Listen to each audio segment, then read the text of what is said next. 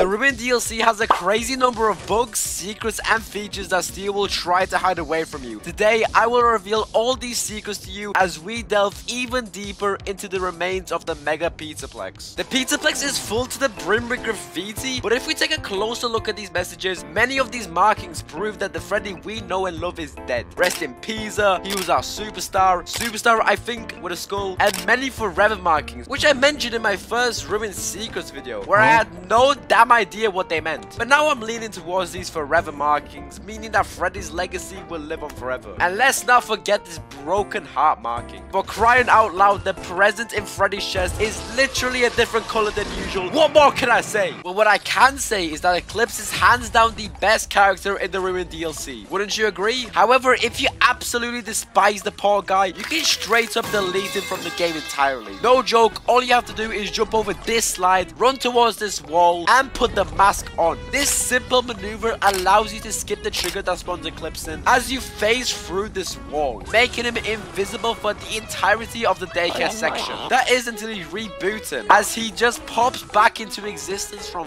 knows where. Well, at least we saved our boy in the end from the very evil moon. Steel will have made a lot of important updates to Ruin, but by far the best improvement was that Steel will change the look and animation of the cockroach legs, which look even more horrifying now. What's more horrifying is that the original design of the cockroach is used alongside the new design. So, what was the point, Steel, in spending limited time on cockroaches when you're going to use the original design anyways? Don't ask why I spend my time looking at virtual insects. Instead, I want to play a game. You have 3 seconds to spot the secret in this room. If you fail, I'll eat all the food in your fridge tonight. Ready? 3. If you said nothing, then you're wrong. There is a table here that holds 4 plushies of the 4 glam rocks. However, these plushies are a little different, as they show the glam rocks in their destroyed state. Chica has no beak, Freddy got a barber of TikTok shop, Monty is split in half, and Roxy has no eyes, which looks way too unsettling for a game about evil furry robots. Well, isn't this a nice reference to the nice things we did in the Pizzaplex? What is nice though is that I am in Ruin.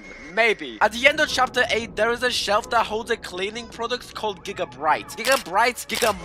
I mean, Steel could have gone with any name, but they went with the word Giga. The same word for the most infamous thing in Security Breach. Plus, Steel are aware of GigaMonty, as they removed him with the release of Ruin. This may be a stretch, but at least we have something to remember our friend by. Here's something else to remember. As Steel will love to patch out funny glitches, I have found the craziest glitch ever in spite of Steel that breaks the laws of physics. All you must do is look in the same direction that you are moving on a ladder and you will stop moving for some reason. Oh my god. Okay, maybe it's not as game breaking now that I think about it, but it is something Steel haven't fixed yet, so there's that. Okay, this is actually crazy. In chapter 5, outside Roxy's hair salon, you can find the mysterious note on this wall while using the mask that reads, "Gone for a while, money for food on the counter, emergency contacts on fridge." Now, what on earth does this mean? Maybe this is a note from Vanessa to Gregory, as she may have left the Pizzaplex, leaving Gregory in the hair salon, as the Princess Quest ending is the canon Security Breach ending, where Vanessa takes Gregory as her own. Or maybe it's from after Nadia always comes back. Make sure to leave a message in the comment section saying what you think this means. Since that secret was hard to notice, here's a less hard to notice secret. We all know that the best arcade game, Monty Golf, has made a return in Ruin, but did you know that the design of this arcade is very different to the Monty Golf arcade that we are used to? In Ruin, Monty raises his glasses and there is text at the top of the arcade saying the back 9, implying that the arcade contains these scrapped golf holes from Security Breach. Meanwhile, in the base game, Monty has his shades on and his tail is below the water, unlike the Ruin arcade. Isn't that crazy? What would be crazy is if you watch part 1 to this video to learn even more secrets that Steel will try to hide away from you. And make sure to join my Discord server, link in the description.